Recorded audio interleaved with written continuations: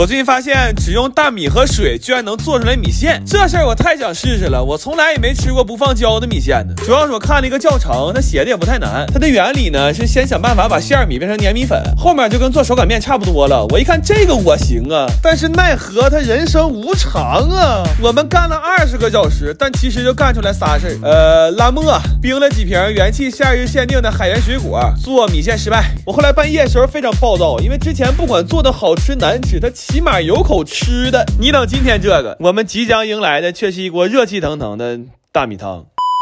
后来我仔细研究了一下这个教程，我发现这个傻作者好像是卖米线的，但是好在有粉了。我睡醒之后又研究了一下大姨和花花的教程，这回明显靠谱多了，但问题是它粘性够了，胶性不够。下锅之前都可好了，但一煮就碎了。后来我们又翻到了一个金点子，说把米饭蒸熟了，打成团的压面条。家里倒是有蒜捣的，但没吹2下，小胖就掉凳了。后来就拿地下锤去了，但是时间太晚了，怕这么锤把楼下老太太锤没了。然后为了减少地板的共振，就把我弟垫蒜捣底下了。但是这样有可能老太保住了，地没了，所以这个金点子我们也放弃了。看着这段直播的人，那纯属是掏上了。